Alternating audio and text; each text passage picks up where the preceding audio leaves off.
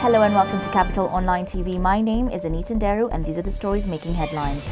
Senator Mike Sonko becomes the first elected leader to step aside to pave way for investigations into graft claims. He is being investigated on suspicion of being part of a land-grabbing cartel that includes Lands Cabinet Secretary Charity Ngilu and businessman Deepak Kamani. Together with Energy Cabinet Secretary Davis Chirchir, he is also being investigated for attempting to influence a Kenya pipeline tender that would have made them 1.3 billion shillings.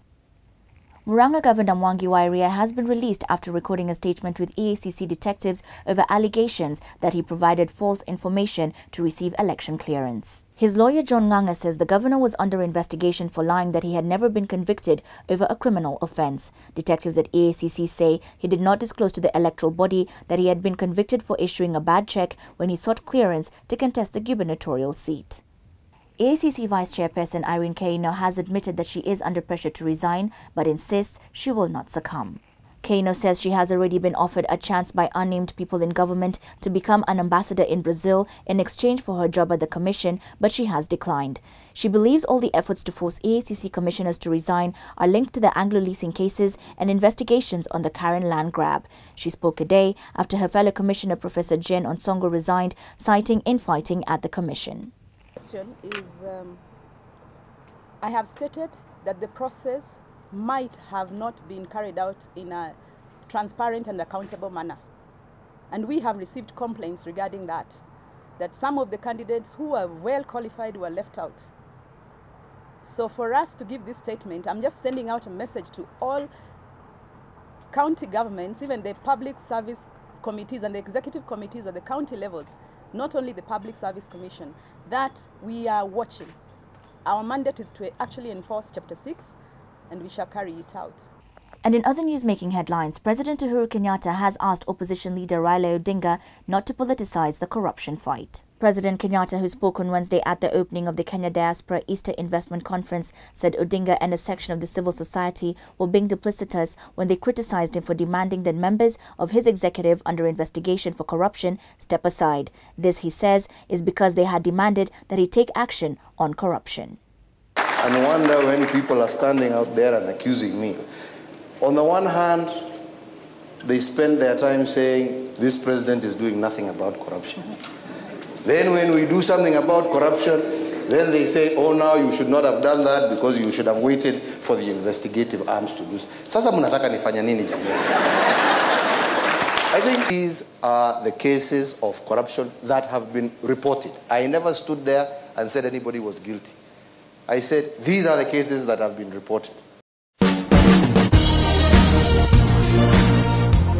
EGG Pay is a new service from Nairobi City County aimed at making life easier for residents. You can now pay your parking fees with EGG Pay conveniently with no hassle. No more hide and seek with parking attendants. No more tickets, no more bribes. To pay your parking fee with EGG Pay, first create your e-wallet if you haven't. Dial *217#. Enter your details as prompted and create your e-payment PIN. Top up your e-wallet via M-Pesa or Airtel Money using business number 147147 and your phone number as the account number. Finally, you can pay for your parking by dialing *217#. Select 2 for parking. Select either 1 for daily. Enter vehicle registration number. Select your closest area number. Select vehicle category. Confirm payment transaction. Confirm your EGG Pay PIN. Then await a text message for confirmation. The process will take you just 5 minutes, but will go a long way in making your life easier. For more information, go to epayments.nairobi.go.ke or call 0788 200 000. EGG Pay means your right to expect service. EGG Pay, malipo kwa urahisi. And now we take a look at news from the business desk, where President Uhuru Kenyatta has assured that Kenya is safe and urged all those intending to travel to the country to ignore travel advisories issued by some Western nations. The president said terrorism is a global problem which required a global approach. He said it was unfortunate that instead of pooling resources to curb the international crime, some countries were engaging in a smear campaign. I will be the first to admit that we still have security challenges.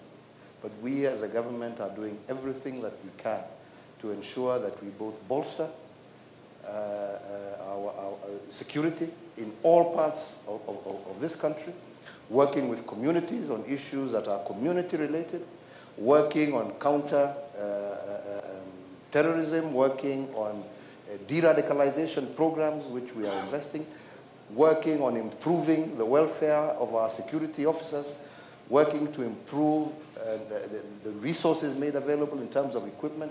As I said in my statement the other day, for the first time, we have, over the last 2 years, added an additional 2,400 police vehicles to help patrols in all corners of Kenya.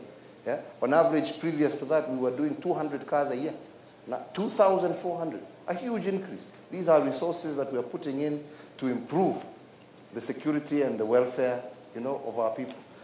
And now finally, we take a look at the sports news, where Africa Junior Women's 3,000-meter bronze medalist Sandra Fellis-Chebet will lead a 23-strong Kenyan squad to the second Africa Junior Championships. Athletics Kenya selected 14 boys and 9 girls on Wednesday for the championships, following the conclusion of a 2-day trial at the Nairobi's Nyayo National Stadium.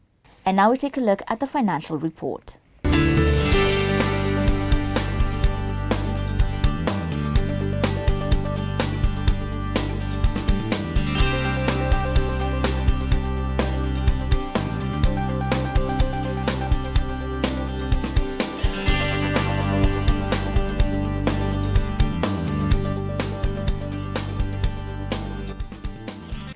And that's all we had for you today. For the latest on these and other stories, log on to www.capitalfm.co.ke/TV.